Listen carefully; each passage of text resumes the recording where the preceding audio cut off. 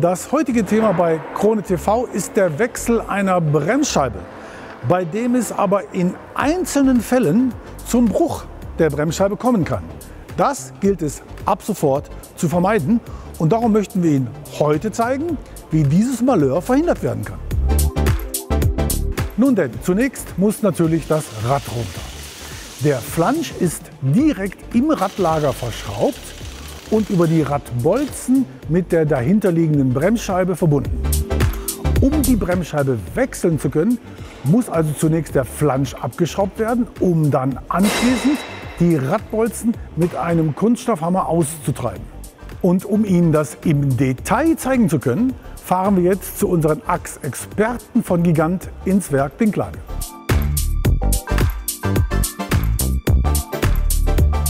Angekommen in Dinklage begrüßen wir zunächst ganz herzlich unseren versierten Kollegen Willi, der freundlicherweise auch gleich das passende Werkzeug mitgebracht hat.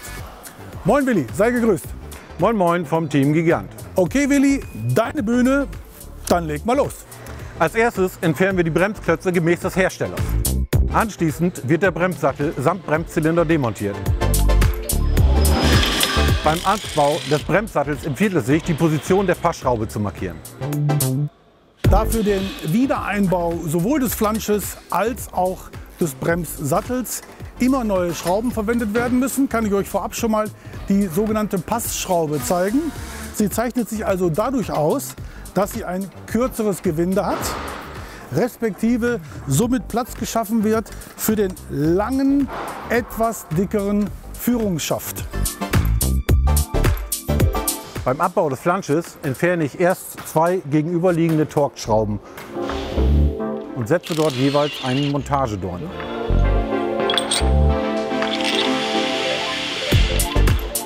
Wenn alle Schrauben entfernt sind, kann ich die Bremsscheibe mit Flansch vom Radlager ziehen. Anschließend treiben wir mit einem Hammer die Radbolzen nach unten hin raus. Um das Gewinde zu schützen, drehen wir eine Radmutter auf das Gewinde. Beim Einbau der neuen Radbolzen in die Bremsscheibe werden diese mittels einer Buchse und einer Radmutter in die Bremsscheibe hineingezogen. Dabei ist natürlich auf die richtige Position der Verdrehsicherung des Radbolzens zu achten.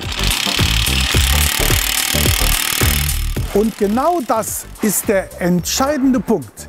Die korrekte Positionierung der Verdrehsicherung des Radbolzens. Der abgeflachte Teil des Radbolzens muss zwingend nach innen Richtung Radlager zeigen.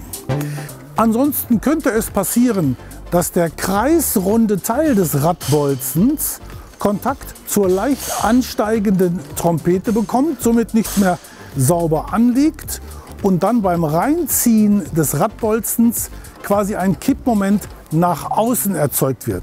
Und das wiederum kann zur Folge haben, dass ein Teil des Lochkranzes abbricht.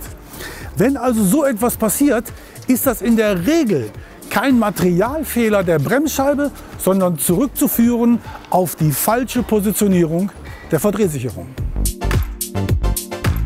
Die Krux erkannt, den Bruch gebannt. In diesem Sinne wünschen wir allzeit kürzeste Bremswege mit der neuen Scheibe und bis demnächst bei Krone TV.